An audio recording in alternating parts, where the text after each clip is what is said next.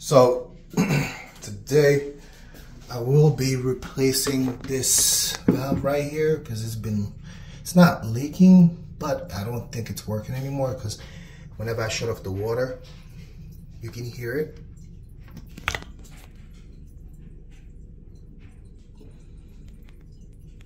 I don't know if you can hear it, but the water's still running. Every time you flush, it's constantly flushing the toilet and wasting water because the bottom here, that piece is not working properly anymore. So now I'll be changing it. So let's see how hard it is to do it. This is my first time doing that. So I went to Home Depot and I picked up some tools and I looked at some videos on YouTube. It looks pretty easy, but hey, you never know until you start doing things, right? So I'll show you guys what kind of tools I'll be using. So just so you know, I'll be shutting off the water, so I'm not gonna be showing that in the video. All right, so I'm just gonna flush the toilet just to be on the safe side because I'll be disconnecting this side right here, so I don't want any problems. So anyway, so I already have these tools here that I purchased a while ago, but I just came back from the Home Depot. Purchased this piece right here. That's the one I'll be replacing the valve with. So just wanted to show you guys in case it's a 1.5 by 3/4 to 8.5 inches. So not familiar with this tool, so forgive me if I'm saying it wrong. I just wanted to share with you how I got it done. So all right, let's move on. So I'm gonna remove everything out, remove this piece, and then get this bathroom going. Hopefully it works. All right, I'm just removing the top. Nothing crazy. Sorry. I'm not gonna be showing everything, but I just wanted to show you guys what I'm doing first.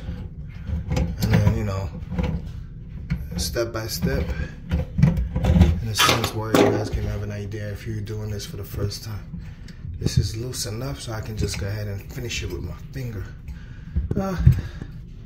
It's still a little tight, so I'm gonna go ahead and remove this piece, and then after that, show you the next step.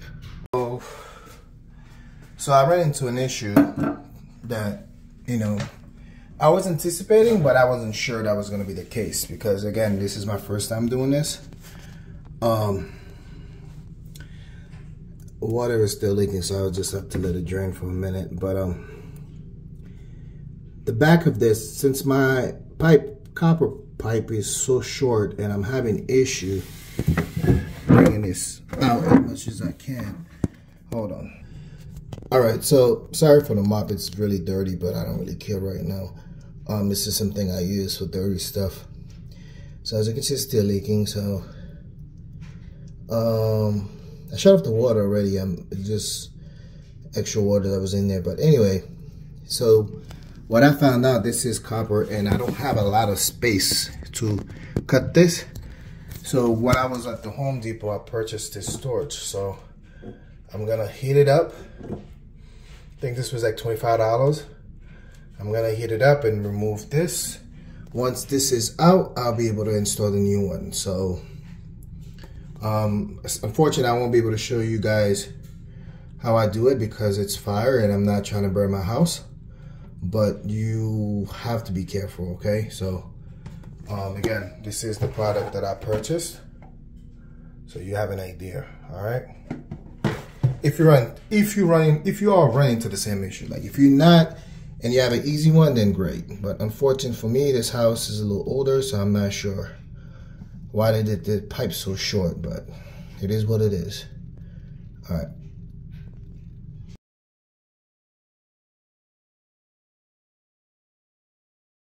So quick update, guys. This became harder than I thought.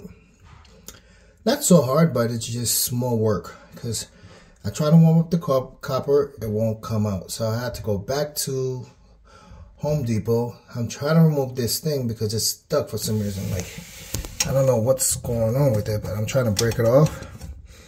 so I can cut this copper. So I have to go back to Home Depot and purchase this copper cutter. It's a Husky, so this is it right here. So for you guys who are looking for the item, I'll have the items on my link. So hopefully you guys, that can help you guys make. And I also have to get a new plate. And then let's see, hold on, let me show you guys. And I also have to get an additional bite. That's just a connector. So what's gonna happen, because my copper is so short over here, I'm gonna put that as an extend it to make it longer. And I'm gonna use that Husky cutter to cut it to make it to the length that I want it to be. So that's basically what you need if you're facing the same situation that I'm facing.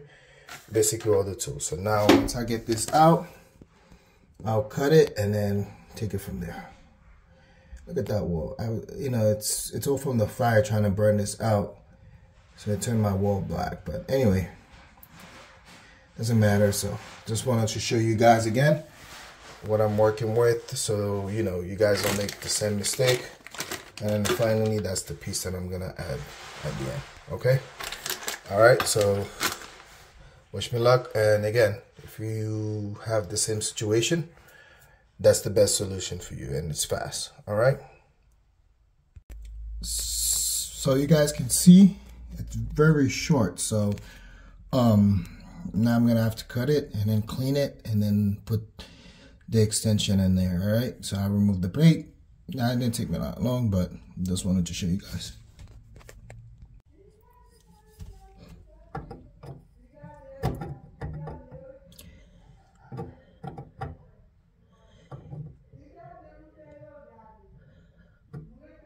About this size is good, I think. Okay. All right, let's get it going. So this is a quick overview of what I've done so far.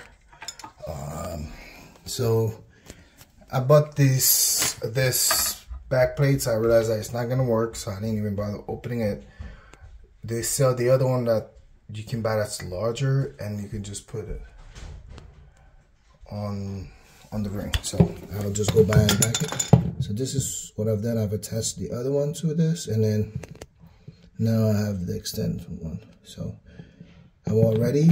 I just plug this back first, and then I'm just gonna snap it in there, and then that's really it. And then I just have to plug back everything in, and then turn on the water, see if it works.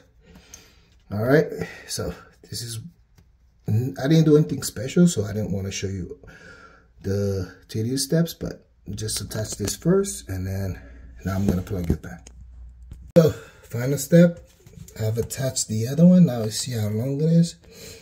And man, I almost burnt my house. Look at that. You see that smoke? Sheesh. So I had to stop with the flame, with the fire, because anyway, I just plug everything back up. Now I'm gonna turn the water and then see if it works. All right, so I'm testing it to see if there's no water, and so far so good.